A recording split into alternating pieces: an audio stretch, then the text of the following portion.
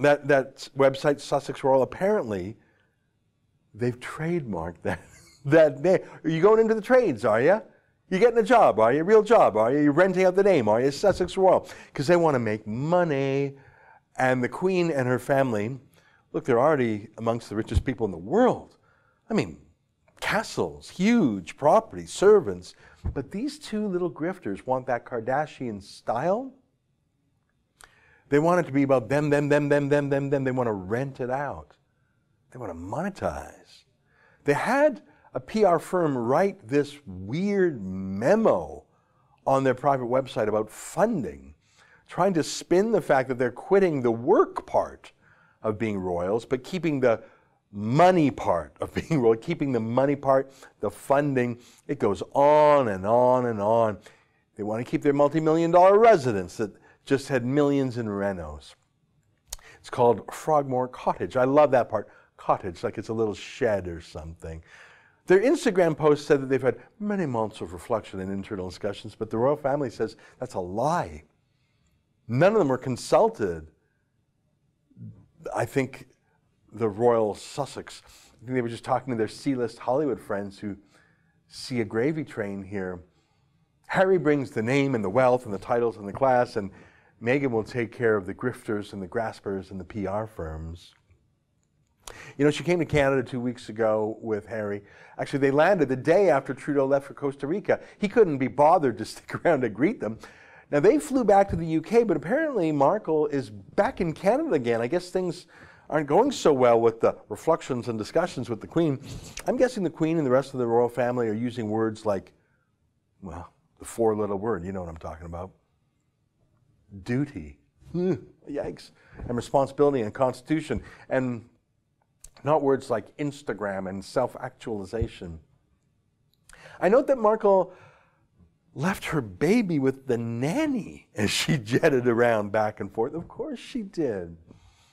The royal family isn't the most important thing to her. Neither is her own family. She is the most important thing to her. It's pretty gross and it's pretty sad what she's made of Harry. You know what I liked about Harry? He served. He served in the army dangerously, in Afghanistan, on the ground, for years, in real danger, real work, real service. He once said it was the best thing he'd ever done, the most real thing. He got to meet other real people in the army. I get it, living in the royal family must be like a fantasy or a bubble or maybe a gilded cage. In Afghanistan, he could be real and just a man in the army. And he started a charity and a competition, the Invictus Games for wounded vets. Good for him. You know, that's great. That's service, isn't it? That's duty. And something he actually knew a little bit about. How different from the vanity and narcissism his American wife is pulling him into. And Canada, too. Here's the big scoop on them that ran in the Sun tabloid. I understand this huge report in the Sun is why Harry and Meghan made their huge announcement in an Instagram post. Because they panicked, because they hadn't set it all up yet, and it was still being planned, and the Sun was about to reveal it, so they just blurted it out on Instagram. Sounds like they want to move to Canada so that they can say they're still in the Commonwealth, but they'll be close to Hollywood and Manhattan whenever they like. I think I actually know, you see this forest here that's on their page, on their website, Sussex Royal? There's some wider angle pictures of the forest. I know this sounds crazy, but I think I actually know the forest. I think it's a forest between Nanaimo and Alberni on Vancouver Island. I think I've been to that forest. I know that sounds absurd, but just to look at some trees. But I think I know where they are. The Sun says they rented a $14 million home over Christmas. I think that's in Tofino. I think they're in Tofino. They're doing what Trudeau does when he runs away from his duties.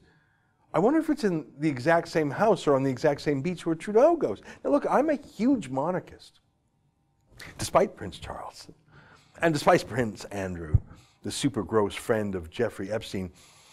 But there's a lesson there. You know, after Epstein was killed, the BBC interviewed Prince Andrew about his role. Did he rape young girls like Epstein did? Here's how it looked on the BBC. One of Epstein's accusers, Virginia Roberts, has made allegations against you. She was very specific about that night.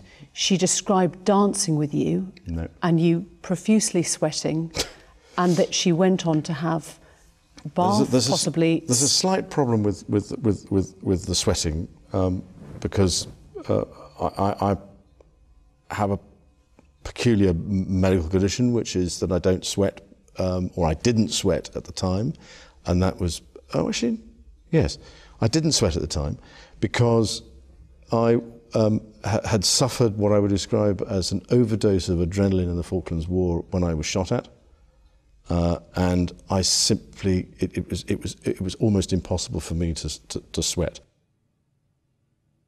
Yeah, mate, I think you're a liar. Well, after that interview, the Queen fired him. I mean, the Queen is his mum.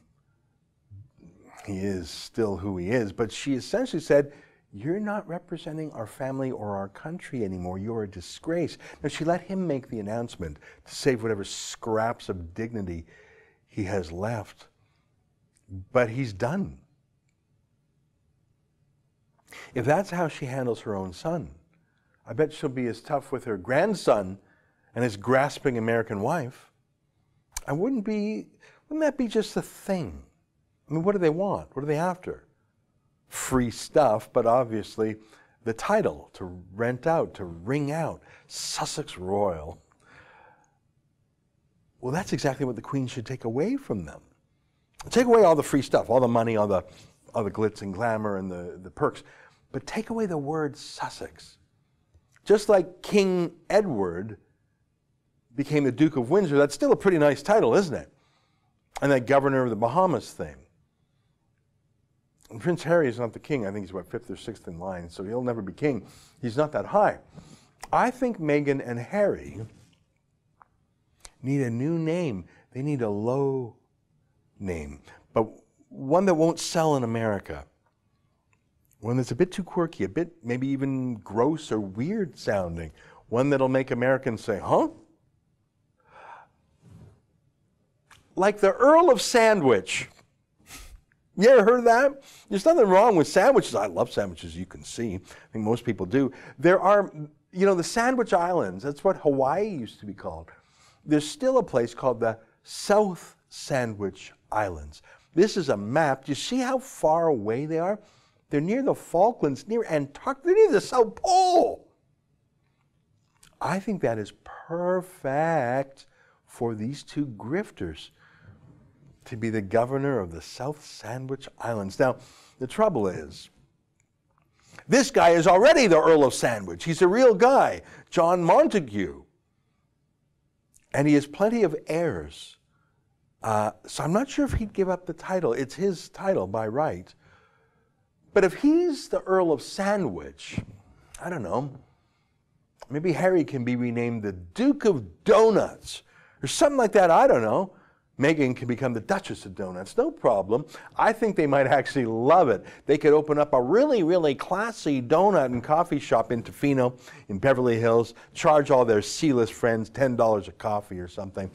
Really living the life. Just get them out of the senior ranks of the royal family, as Harry calls it. That's an excerpt from the Ezra Levant Show, which is a show I do every day. I do a monologue, interview an interesting guest, and then I read my hate mail. But you've got to subscribe to it, which you can do at premium.rebelnews.com.